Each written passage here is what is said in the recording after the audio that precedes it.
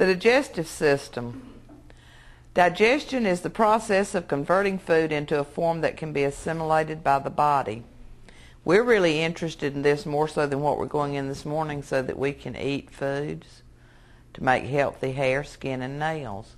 And a lot of clients come to us with nails that are real flimsy, and some of that is hereditary, and some of it's because they're not eating properly or they're not digesting their food properly.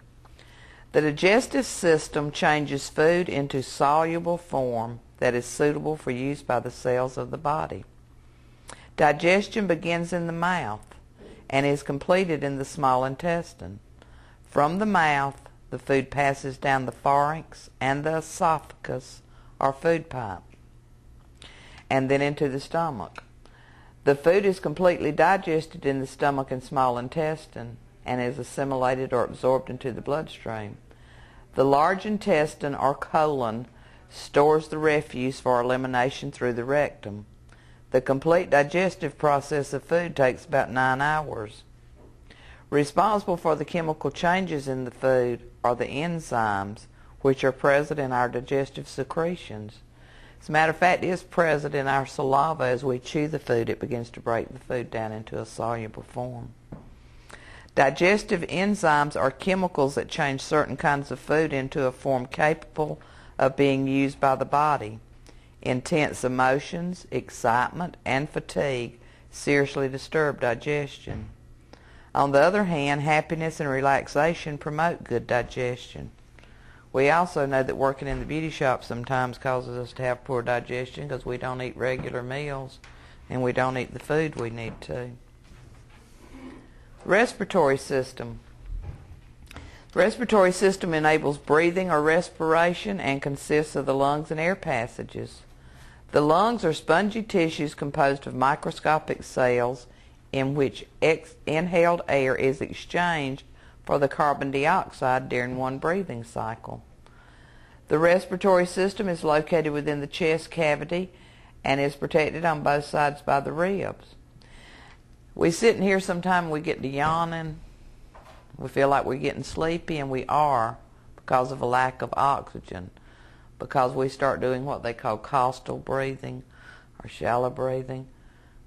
And when we yawn, if we'll sit up straight and take a real deep breath and let it out slowly, we'll quit yawning. And that's the sleepiness comes from lack of oxygen. Also, during cold weather, really during any type of weather, it's healthier to breathe through your nose than through your mouth, because the hairs in the nose helps to stop some of the bacteria and other things that enter.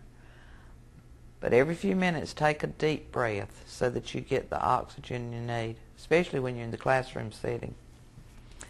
The respiratory system is located within the chest cavity and is protected on both sides by the ribs. The diaphragm is a muscular wall that separates the thorax from the abdominal region and helps control breathing. Something it doesn't tell us here, and we just went over the digestive system. The diaphragm is also a partition between the digestive system and the respiratory system. And if it becomes damaged, then sometimes our intestines want to go into our respiratory system. It doesn't work too well. With each breathing cycle, an exchange of gases takes place. During inhalation or breathing in, oxygen is absorbed into the blood. During exhalation or breathing outward, carbon dioxide is expelled from the lungs. Oxygen is more essential than either food or water. People may survive 60 days without food, a few days without water, but if they're deprived of oxygen, they will die in a few minutes.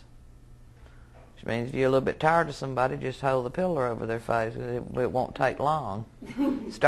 Starving them out, a long, long process. Questions?